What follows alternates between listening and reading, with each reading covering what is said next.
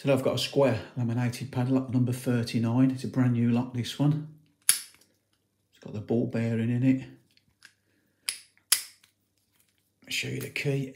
That's the bitting on the key. Like I say, it's a number 39.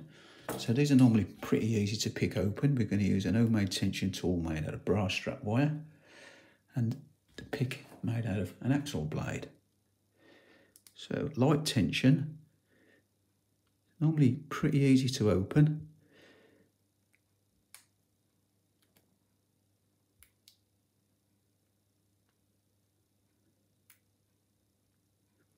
When I say normally pretty easy, it's normally open by now. Yeah, we get it. Like I say, not too hard to pick that. Anyway, that's it for now. As always, thanks for watching. I'll see you again next time. Try a bit.